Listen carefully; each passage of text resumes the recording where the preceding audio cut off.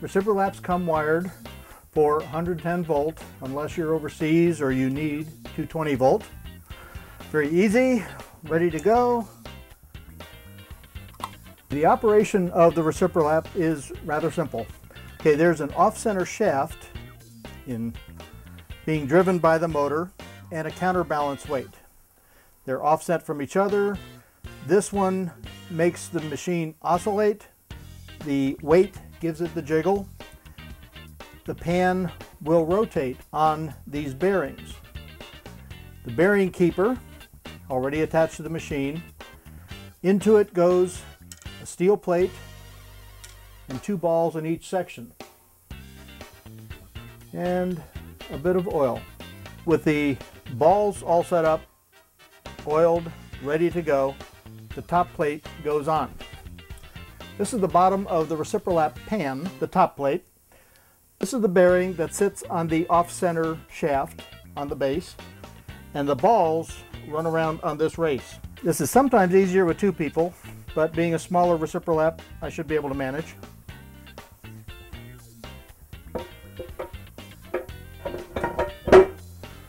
Down on the shaft, resting on the balls.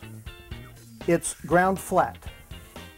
It has a bumper ring to protect your glass from smacking into the iron side. The dimples are there to hold the grit. As your glass moves along, it'll keep grit beneath your glass. I have a block of glass that has been ground, rough ground, just to knock off the high spots. This will go right on the pan with the grit. The only components for grinding here is enough water to cover the bottom. Too much water will splash. And then in this case I'm using 120 grit silicon carbide. The glass goes on there. Okay, a handy little switch on the cord. You're going to want to make sure that this doesn't get splashed on so it stays dry. I'm going to turn it on, so watch the glass. You'll see there's very little splashing. You can see the grit getting into these little cavities, the holes, the dimples, and the weight of the glass will do the grinding.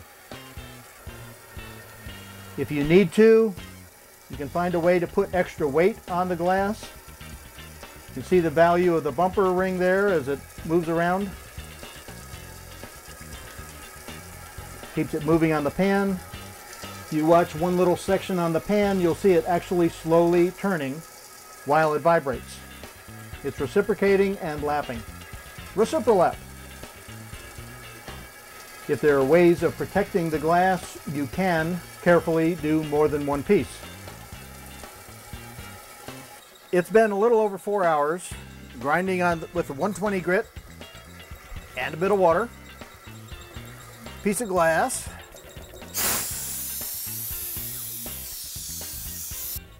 Dried off, you can see the difference between the original surface and this surface. This is 4.5 hours or a little less, just running on 120 grit. Over time, the 120 grit probably wore down a little bit, so the next step will be 600. Now with the small machine, this can be done with one person, even larger pieces if you're big and strong, but this needs to be taken outside and cleaned out. Lift straight up, and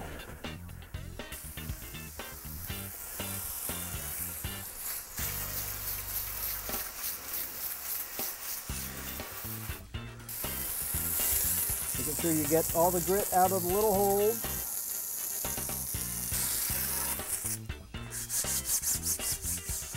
This is not a place where you want to cut corners. You want to do a good job so you don't have to do it all again.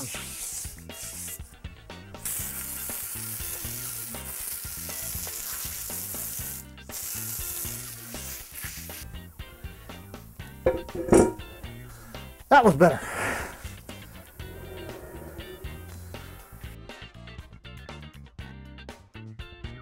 Now I'm going to add some water. This is 600 grit.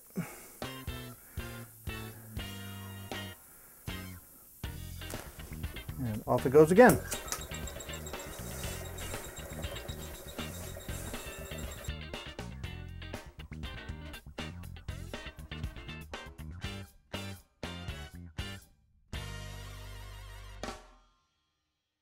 All right, now it's been 4.5 hours that this block has been on the 600 grit. What I'm going to do is I'm going to turn it off. Finish looks like.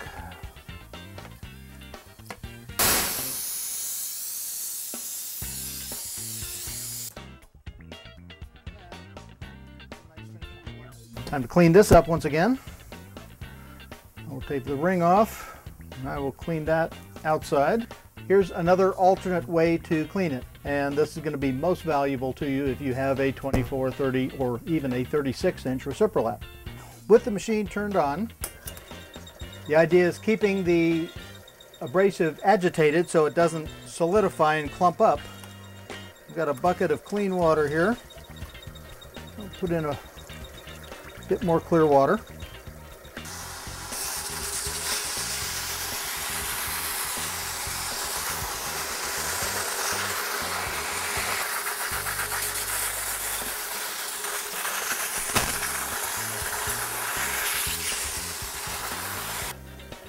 Keep rinsing it until water runs perfectly clear. Now off we go again.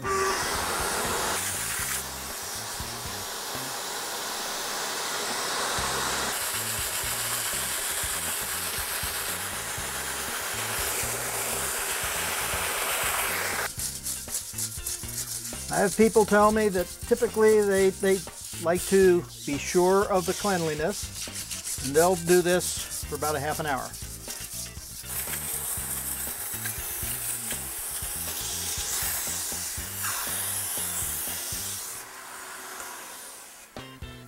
Last step, we presume, and it always is the final polish step. This is our synthetic felt, magnetic, cut a little bit smaller. We want the glass to go over the edge and not deform the felt. A re-cleaned bumper. The glass will move around on here, over the edge, bump into this, still safe for the glass. The glass that we're using is the next step. It's gone through the 600.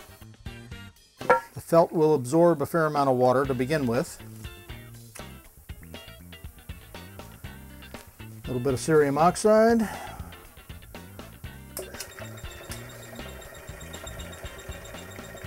And again, the weight of the glass is going to do all the polishing. The little holes in the felt will act as the containment just in case any contaminant gets in there. Anything small will fall to the bottom of the hole and will not sit on top and scratch the glass, in theory.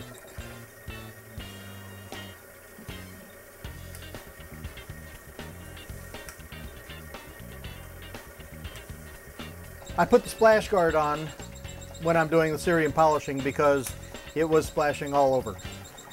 This has been polishing for about 4.25, maybe 4.5 hours. So turn that off.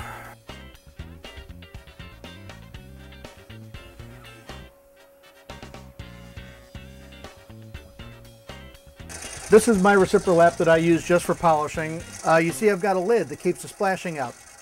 You see all the splashing around that happened before I developed my lid. But the lid is simply a piece of plexiglass cut into a circle and glued to a rubber ring. I would take that and fit it in there,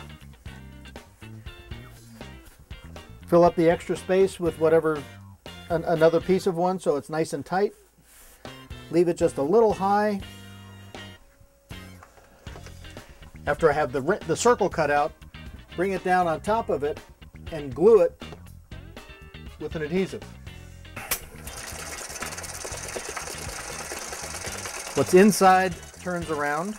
The pan itself is turning. The cerium is always moving around in there. You can build or develop your splash guards for 3, 4, whatever fits the degree of your work.